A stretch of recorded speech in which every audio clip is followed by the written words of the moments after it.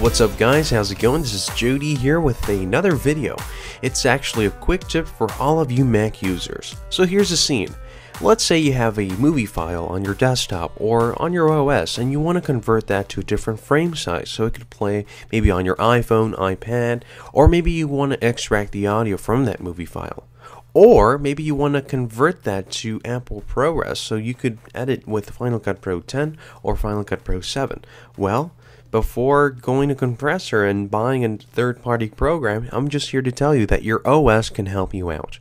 And it's actually really simple, no need to download external softwares. So let's get started. So as you can tell here, I have a movie file on my desktop, so let's just play it back so we see what it is. And as you can tell, this is a 1080p video file, and it's an H.264 format. Okay, that was just a little intro for someone. Okay, so what you want to do is you want to select your video file, you want to right click, and you want to scroll down all the way to the option, and it says Encode Selected Video Files. Okay, once you click on that, you're going to see a little window with a ton of options. So we're going to see what's what.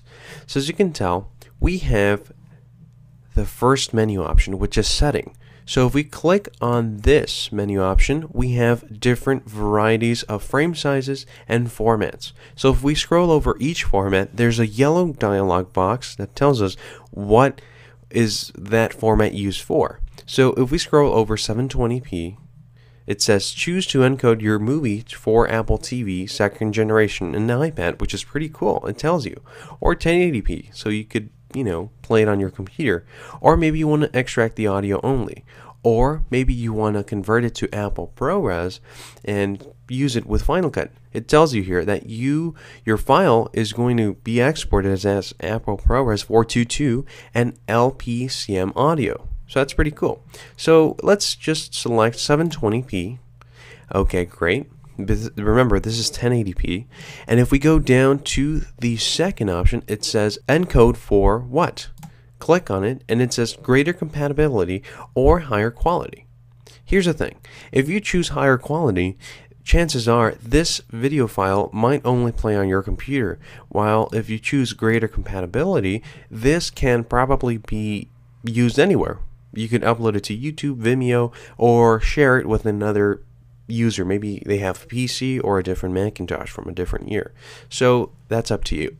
Also, as you can tell here, we have our format, and it says what the video format's going to be, which is 8.264, and finally the audio, which is AAC. It's pretty cool. The resolution is going to be 1280 by 720, and the data rate will be 5 megabits per second, and the audio 256 kilobits per second with a 44.1 kilohertz channel for audio, which is pretty cool. And there's a really cool option here on the bottom. It says compatible with what?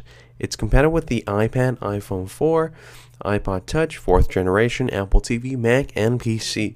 That is awesome. This is super wicked. So if we go down to the destination, here you have several options.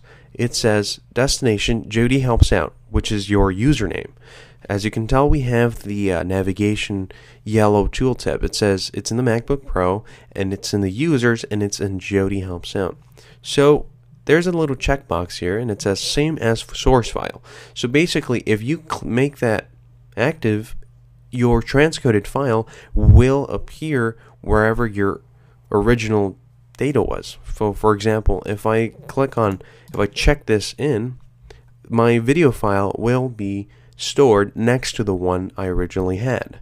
Pretty cool. And if you uncheck it, you could choose anywhere you want.